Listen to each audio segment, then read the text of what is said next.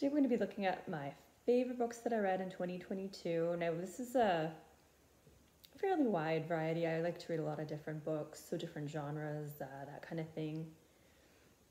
I have also written an article on this, so I will link it below just in case you want to see some of the synopsis. Like if you want to read it, I definitely advise like all of these books, but of course everyone has different tastes. So let's just dive right in. My first book, I'm actually going in order that I read them last year, as I use Goodreads as a way to keep track. I actually started using Goodreads because I once read a book and the whole time I was like, I think I read this before. It's vaguely familiar, and just one scene at the end of the book made me be like, oh yeah, I definitely read all of that before. So that's why I started with Goodreads. I also do like how they have the yearly reading challenge this year, or I guess last year. I actually beat my challenge by 2 books, so that's pretty good. I enjoy that. So anyway, the first book that I recommend that I read last year is actually a graphic novel called Inkblot. Actually, it was given to me by my friend Linda as a gift, and I just adored it. It's a kind of time-traveling abomination of a cat that's going through not just time, but realities, dimensions, and making chaos. Anyway, it's by Emma, I believe it's pronounced Kubert, I'm not sure. Don't come at me for that, I'm awful at names. But delightful. I'm definitely going to get the next one. I'm pretty sure already out, but I just have to get it. Next book is Limited Truth, which is a squad trouble novel. I do believe I got it through Book Tasters, which is a site, or a page, sorry, on Twitter, where they offer you free books to review them, and I really loved it. It's a high school that's chosen by a company, well, several high schools that compete testing, I guess, war technology. So they kind of fight each other in a simulation, and then the best school comes out on top. But anyway, it's starting with the main character's school versus another school, and then from like the next book will be the winning school against that winning school, and so on until the end. But it's called a Squad Treble or Treble Squad novel because that's the name of the squad the main character is in. And that one is by Kay Benson. I really enjoy when I get the free books like that turn out to be like a 5-star book. It's just, I mean, free book's fantastic, but when it's a really good book, even better. I do believe I'm going to continue that series as well, even though I'll have to pay for the next ones. That's perfectly fine by me. It's definitely worth it. The next series, I actually only started reading it. I got it from my library. I only started reading it because the main character has the same name as me, which I thought was neat. It's not a very common name, even though most people pronounce it the common way, I guess you can say. It's Liana, where it's Liana, but anyway, I especially liked it because it was an audiobook, so I could hear people actually saying it, which I enjoyed. But I don't know, is that weird? Is it like narcissistic? I enjoyed it because it's my name. Whatever. It's called Chasing Sunrise, which is also a trilogy. It's a vampire book, which I enjoy vampire books. Probably my first taste of vampire books, besides like old school Christopher Pike books, would be Interview with a Vampire. That whole series, Anne Rice, lovely. But anyway, this series, Chasing Sunrise, or the Sunrise Prophecy series. It's by Emily Ma. It's by Emily Ma, and fantastic. My library actually only had the first book in the series, so if I want to continue it, I'd have to buy the rest. And in this series, it's the main character had been turned to a vampire, but somehow every night when she's about to turn into a vampire, she, I don't know, kind of wishes it away and doesn't end up becoming a vampire, but she still has some vampire traits, but isn't fully a vampire. So then it's, you know, the powers that be trying to find her and see what's happening, if they should basically research her or kill her for being different. So quite interesting. And I know I'm saying this a lot, but I'll probably continue it too. I mean, hopefully my library gets the rest of the series, or at least the next book. But if they don't, I think I would get it anyway, which really funny since I only started reading it because of the main character's name, but we'll still continue it. Now the next book's kind of different. It's actually the Book of Adam and Eve, which is, I guess, a book from the Bible, but wasn't sanctioned as part of the Bible. But anyway, it's basically, well, their whole story, really, what happened to them in Eden after they were kicked out of Eden, which was interesting. I think what I liked about it so much was just, I mean, they're kind of bumbling idiots, but it's like, because they don't know any better. So it's just kind of showing that everyone needs to learn, even from the beginning. So, interesting.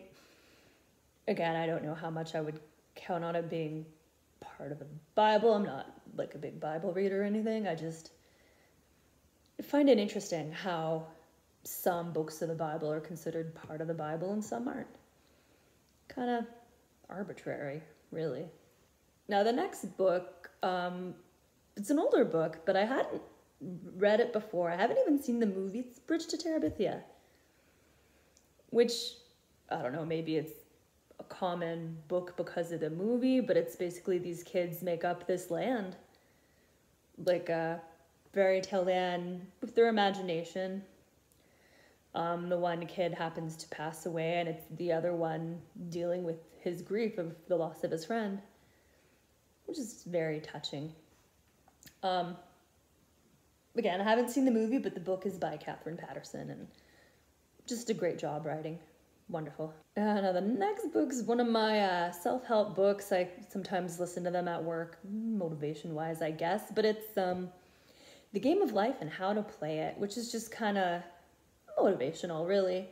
So I enjoyed that, especially during blah days at work where you need the motivation. And it's by Florence Scovel-Shinn? I'm not sure if that's how it's pronounced. I'm so awful with names. Anyway, the next book I've done a separate video of. I will link it below as well, just if you want to know more about the book, because I'm only giving brief little snippets right now, just time-wise. I don't want to be here all day. I'm sure you don't want to be here all day. But the next book is Not That I'd Kiss a Girl, which again, if you want to see more about, link will be below. Now, Not That I'd Kiss a Girl is by Lil O'Brien, and it's a memoir about how she came out and basically how she knew she was gay and her journey.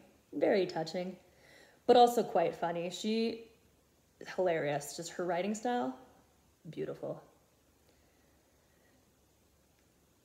Now this one book took a while to read or listen to. It was an audiobook, but mostly because JR and I were listening to it together, so it was more like if our schedules were matched up, that kind of thing. But it's the Tibetan Book of Living and Dying, and again, it's more kind of motivational, like how to live your life, success tips, how to be prepared for death, that kind of thing, which was actually quite neat. It's a Tibetan Buddhist kind of book, so very neat to hear their ways, I guess. This book I also have another video for, so I'll link it below as well. Man, I'm gonna have a lot linked below. It's called After We Were Stolen by Brooke Bayfus, which was basically, it's fiction. I know it's gonna feel like true when I say it's kids that escaped a cult, but fiction. So they escaped a cult, and it's basically the aftermath, the main character trying to come to terms with everything. She thought she was born into this family, but she was kidnapped and a lot of her other siblings were too. So it's like her journey dealing with that basically in the aftermath. But if you want to hear more about it, the link will be below. Oh, this book. I know there's been a lot of media about it. I'm Glad My Mom Died by Jeanette McCurdy. Fantastic. Wonderful. I always try to read at least one memoir type of book a year. This year I happened to read a few, and this one and then Lil O'Brien's Not That I'd Kiss a Girl. Definitely the best memoirs that I read this year. I feel like we all know Jeanette McCurdy's story by now, just the abuse she suffered from her mom, her family, working at Nickelodeon. She is a writer, I will say, just her storytelling, phenomenal. She does mention at one part in the book that she did want to be a screenwriter, but her mom kind of poo-pooed it, so she never pursued it. Now, I do think she should continue just based on how she wrote the book. I don't know how much of it was ghostwriters or anything like that, but I do feel like it was her writing it based on interviews I did see. But definitely give it a read. One of my favorite books this year, I would say. Now this last book, pretty much the month of December, I only listen to or read Christmas books. I don't know why. I mean, I enjoy Christmas, but I'm not overly a Christmas person, celebrating wise. But this one, I enjoyed it. It was, I mean, rom-com vibes if it were to be a movie, which I actually think it would make a good movie.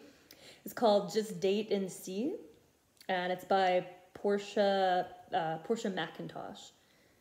And it's this girl, or woman, she all of a sudden has her house full for the holidays. She wanted it to be like a nice, light, easygoing Christmas by herself, or basically just with her mom. And now all of a sudden her mom's living with her, her sister's visiting, her dad and his family's coming over. Just chaos ensues, and she kind of wants some peace and quiet, so she says, oh, sorry guys, I already have all these plans doing these other events, so I'll be here when I can, but I have these events. And basically her events is on a dating app. She just clicked yes to all the Christmas events they had happening. So she's going to all these events, and basically it's, will she meet someone? What happens? Anyway, it's really cute. Like I said, rom-com vibes, just really lighthearted and fun. Anyway, those were my top books of the year. I read 50 books. Hope that I'll read more this year, but we'll see. I mean, you never know with my schedule. But those are my favorite. Like I said, I think the Jeanette McCurdy one was my absolute favorite this year. So if you're going to read any books off of that list, check hers out for sure. Again, check out those links below if you want more details or just to read the synopsis of the books and the article I wrote. But otherwise, thanks for hanging out with me.